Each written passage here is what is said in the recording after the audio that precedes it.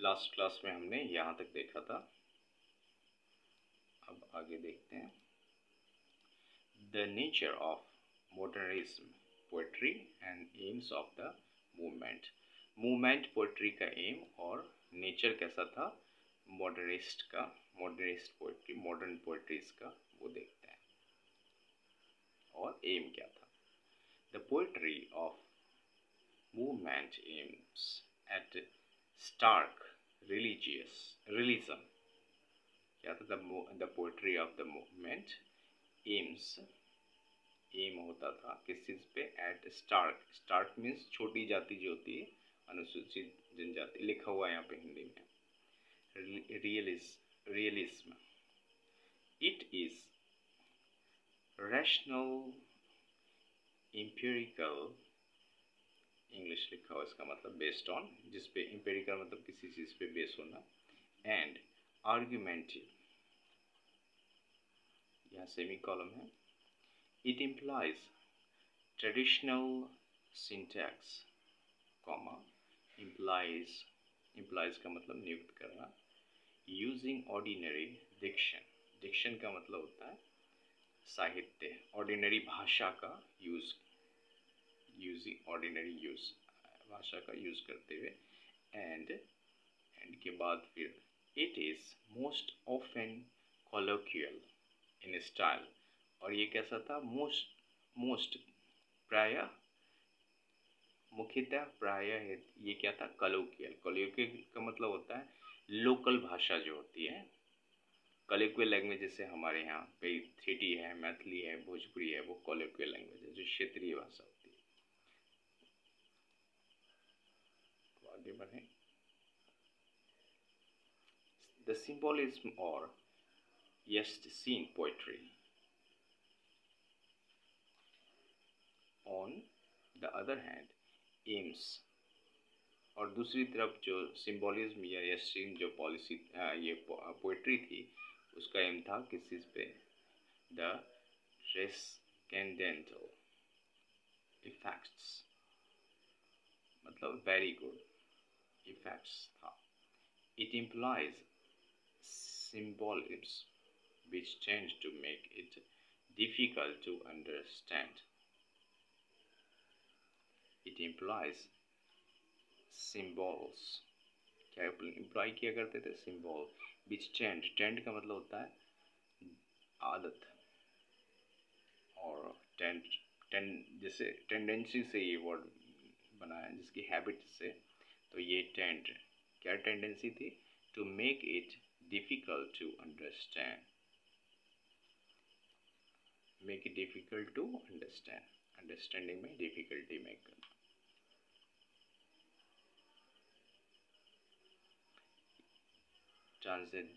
Transcendental का मतलब होता है, वेरी गुड, यहाँ लिख दिया, effects, transcendental effects. It implies symbols which tend to make, जिसकी टेंडेंसी थी टू मेक, क्या चीज़ की टेंडेंसी थी, to make it difficult to understand। Semi column के बाद उसके बारे में ज़्यादा इन्फॉर्मेशन होता है। It is most often vacuum, मतलब क्लियर, ये अक्सर क्लियर हुआ करते थे, and it meaning, and it therefore मिस्टीव्स, इसीलिए मिस्टीव्स हुआ करते थे। द रीडर, यहाँ पे इंग्लिश हिंदी लिख दिया है, रहस्यमयी। The reader, it is highly elusive, elusive का मतलब यहाँ लिख दिया है सांकेतिक, जो संकेत में काफ़ी ज़्यादा सांकेतिक हुआ करते थे। इट इज़ वेरी लर्नड का मतलब विद्वता जो कहते हैं, ये काफ़ी लर्न था, विद्वता प्राप्त करने वाला, and demands from the reader a high degree of intelligence, and best knowledge, it generally tends to obscurity, obscurity मतलब लिख दिया। अंधकार जो डार्क में होता है, तो इट जनरली टेंड्स, इसकी जो टेंडेंसी थी होती है वो ऑब्सक्यूरिटी। The poetry of the movement सिक का मतलब होता है ढूंढना या खोजना, तो ये V5 है। 6 क्या सिक करती है? To establish or direct relationship between the poet and his audience। ये डायरेक्ट रिलेशनशिप करती है किसमें? पोएट्स में और ऑडियंस के बीच में। मतलब जब ये परफॉर्म किया जाता है तो लगता है जैसे डायरेक्ट संवाद होता है, डायलॉग्स होते हैं। And that is why it deals with ordinary and common theme in an ordinary and plain style। इसीलिए that's why it deals का मतलब होता है डील करना किसी चीज़ के साथ, with ordinary and common theme।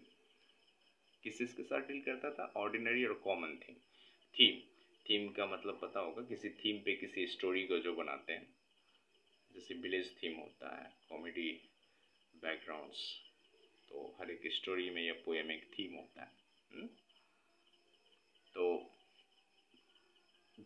जो थीम था वो ऑर्डिनरी और कॉमन बातें, जो कॉमन मैन की बातें होती है उस पर, एंड इन ऑर्डिनरी और in an ordinary plane style, in ordinary plane style होते थे। द सिम्बोलिस्ट और modernist poetry on the other hand, दूसरी तरफ जो सिम्बोलिस्ट है मॉडर्न पोएट्रीज थे, अपील्स टू, किस चीज़ का अपील करते थे? टू एलाइट, लिख दिया हिंदी, एमोंग द इंटेलिजेंसी, मतलब यहाँ लिख दिया। दस अतः losing touch with the common people, ये क्या था? कॉमन पीपल के टच को मतलब लॉस कर देता था, मतलब नहीं होता था कॉमन पीपल के बीच में जो टच हुआ करता था, जो एक कनेक्शन बनता था, वो नहीं होता था। एंड इट सो हैपेंड, और ऐसा होता रहता था, that most of लेकिन्स poems represent the aim of the movement, और ऐसा the most of Lakin's poems, जो mostly Lakin's के poem थे वो represent किया करते थे the aims of the movement, क्योंकि aim देखना है, लिखना है इसमें, इस point में। and that some of his poems represent the symbolist or the modernist mode of, यहाँ पे ऑफ होना चाहिए,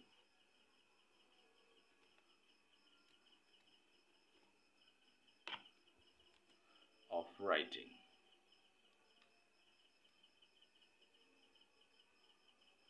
Both sides can claim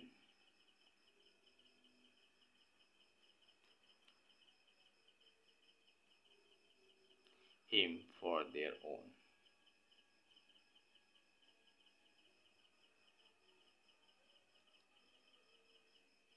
Both sides can climb होना चाहिए,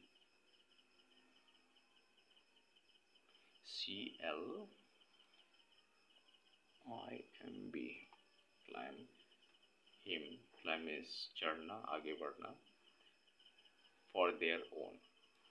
and this is the reason why this work may be regarded as a representing the movement's poetry scene as one of the temperate zone। This is the reason।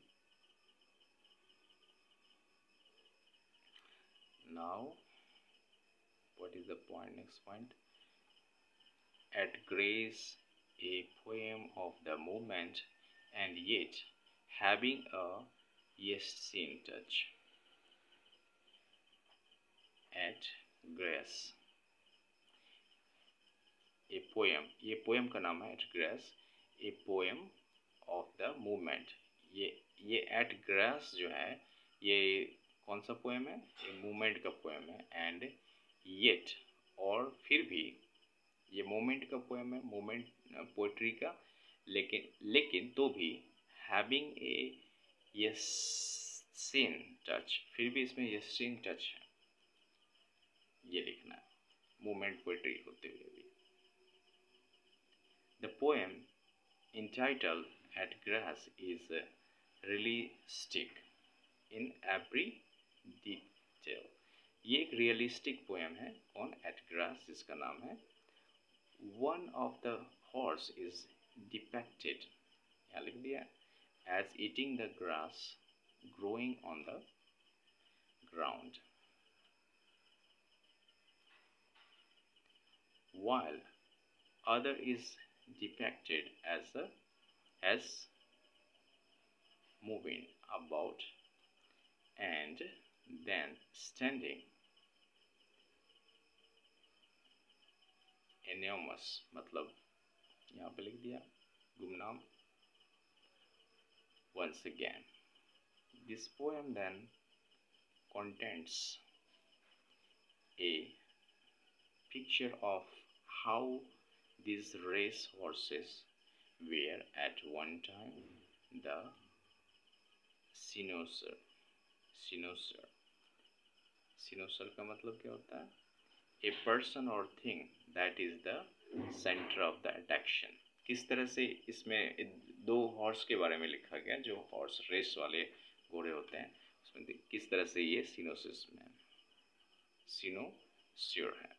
Of all eyes, सबकी आंखें, and how they born the races, किस तरह से attraction का point होता है इस poem में है, और सबकी आंखें उन पे होती है, और किस तरह से बॉर्न करते हैं, जीतते हैं वो रेस के हैं। दस अतः bringing honour to themselves, honour का मतलब प्रतिष्ठा प्राप्त करना, टू देमसेल्व अपने आप में, एंड फाइनेंशियली गेन का मतलब प्राप्ति करना, टू दोज स्पेक्टर्स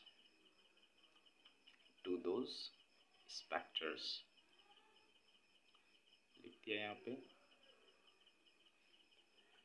स्पेक्टर्स मतलब दर्शक जो होते हैं, ऑडियंस, who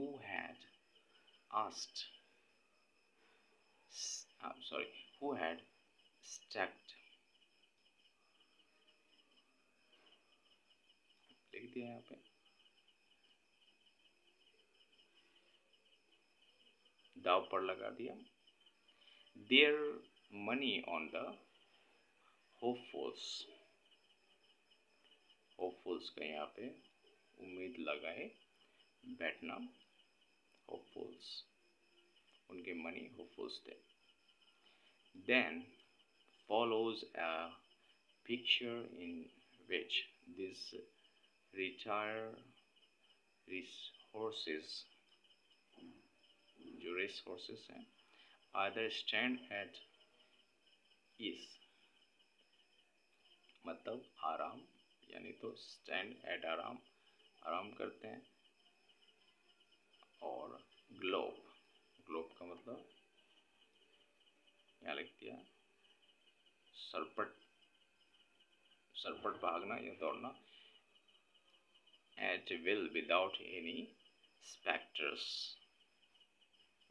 का मतलब दर्शक, looking at them through their magnifying glasses का मतलब एक मोटा सा आपने देखा होगा, जो छोटे छोटे अक्षर को बड़ा देखने के लिए काम आते हैं, उसको मैग्नीफाइंग ग्लासेस कहते हैं।